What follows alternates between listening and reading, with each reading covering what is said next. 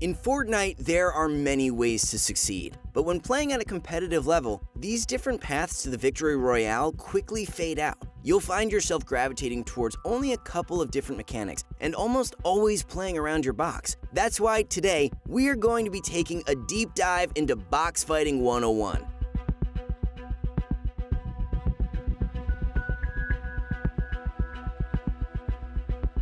What's good, everybody? I'm your host, Dan, and today should be a pretty fun episode. You guys have asked for it, and here I am to deliver. If you guys appreciate that, then feel free to hit that like button. Speaking of getting good at box fights, this meta is all about box fights. So if you want to learn how to get good at those, head over to ProGuides.com, where we have courses that cover every aspect of Fortnite. And for today, we have our annual Cyber Monday sale, where subscriptions are 33% off. The offer ends tonight at 11:59 PST, so hurry up. You can even have your own coach walk you through the drills and practice routines. So be sure to visit us for everything you need to know about Fortnite. All right, let's hop into the video. So to really master box fighting, we need to address what I would call box fighting theory. Just like any other concepts, Fortnite has inherent strategies that are more beneficial to your games than others. Like if you're solving a math problem, for instance, sure, there are multiple ways to solve it and get the correct answer. But there is just one way that is the fastest. If there was more than one way, then, well, it wouldn't be the fastest. Now, this box fighting theory really comes down to when to be aggressive and when to play passive. Oftentimes, you'll find yourself wanting to push someone or run away from an altercation when the actual ideal play was to do the exact opposite. With that said, let's talk about box fighting from the low ground. The first mistake I see many newer players make is that they always want to overextend, especially when in a suboptimal position. Like, for some reason, people have this obsession with always going for high ground. No patience, nothing. But the thing is, people on high ground prey on those who try to retake high ground, because the easiest time to take shots at someone is when they're trying to retake high ground. You're the most exposed, obviously, and one big shot will send you back to the lobby. Instead, I recommend that you take it slow and try to bait your opponent down. Congrats, you just entered the ring of mind games, 4D chess, so to speak. Take a look at Kanata as his opponent relentlessly AR spams him from above. Instead of collapsing under the pressure, Kanata patiently waits and eventually forces the opponent to come down if he wants an engagement. And it works like a charm, guys. One big shoddy shot later and the opponent is flat-footed. One other thing I wanted to point out was that Kanata confirmed the kill by using a trap.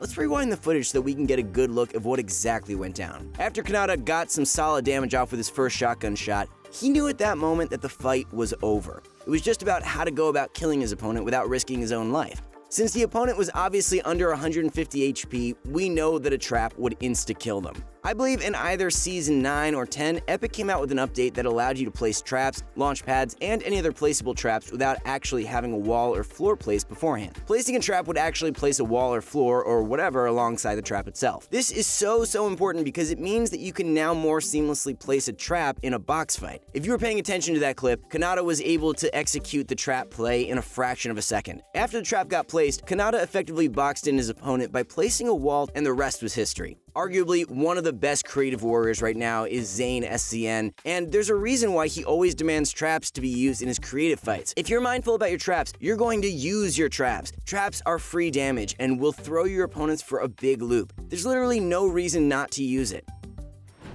Another critical mistake that I see a lot of inexperienced players make is that they don't pace the fight correctly. Like, when they decide to be aggressive, it's a brain-dead W key. But when they decide to be passive, it seems like they never want to make the move, which will in turn never lead to a clean kill. The absolute correct answer to fight pacing is actually quite situational. But like all other things, a healthy blend of passiveness and aggressiveness is going to be the optimal route. If we go back to Kanata, he actually displays the spacing ability with flying colors. When Kanata gets hit for a big shot, he's able to almost instantly separate himself using multiple layers and pop heals. This shows me personally that he has mastered understanding of adequate separation. And think about it, when trying to heal, you need to have a mindset that prioritizes giving yourself multiple seconds to pop whatever healing item before your opponent can swoop in. So although what Kanata does is very subtle, I think it's worth pointing out that it has a huge impact on the pace. Now, say the opponent in the scenario wanted to W key Kanata because he was obviously at an HP disadvantage. I almost guarantee you that would not have worked out in his favor. Since we had that aforementioned separation, Kanata would have still gotten the heals off before Relentless Push would have done anything. It might have been a solid idea in theory, but in reality, could have just as easily blown up in his face. One quick edit from Kanata, and that fight may have changed tides in a matter of seconds. After listening to this, you guys should not be surprised when you see your favorite pro players win almost every engagement in pubs, arena, or tournament play. These are things that they have already mastered. Needless to say, box fighting is a nuanced game, because even though in Kanata's example, relentless aggression may not have been the way to go, but if the HP disadvantage was any bigger, a hard push could have been optimal. Let's take a look at Mongrel, someone that I consider to be a top-tier box fighter. He's playing around the box almost 100% of the time, which makes him a more than credible source, to say the least.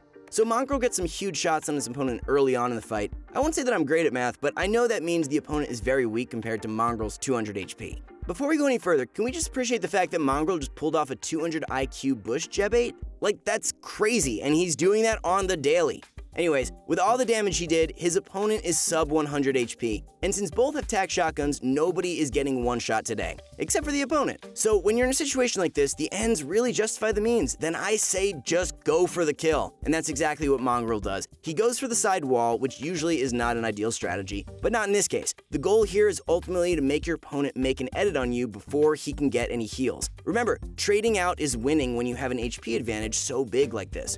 Since Mongrel is so good at taking walls, he instinctively goes for the wall replace without any bait placed. If you guys aren't as confident in yourself to be able to take a wall first or second try, then I would suggest cycling between your pickaxe and your shotgun when doing this. Try to bait your opponent out to get a free shot on you and return the favor.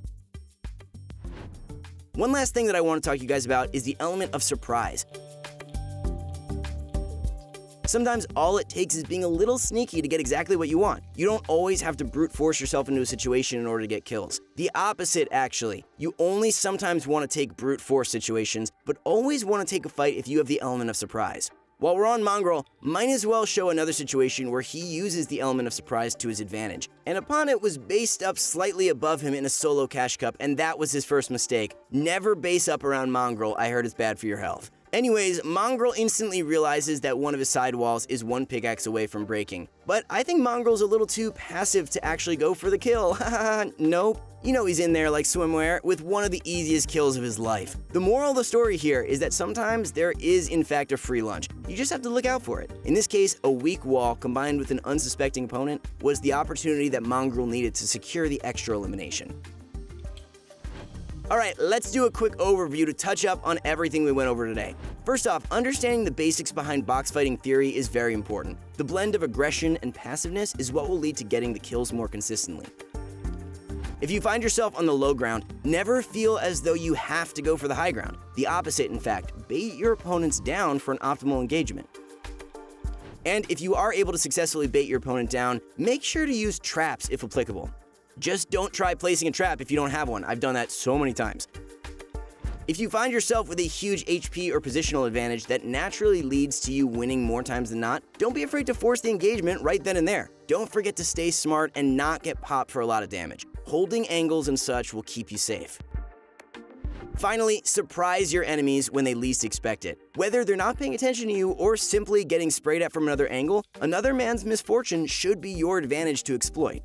Alright guys, it's been fun, but unfortunately, that's going to be it for today's video. We really hope you enjoyed this video and that this one helped you out. Also, don't forget to use code ProGuides when making any purchases in the Fortnite shop to support your ProGuides team. And comment down below if these tips helped you and what you'd like to see next. We aim to bring you guys the highest quality Fortnite content around, so do us a favor by dropping a like and maybe even subscribe to the channel. Finally, show ProGuides.com some love for bringing you this video. Once again, I'm your host, Dan. You can find me everywhere at Daniel Lammerman, and we'll see you guys next time.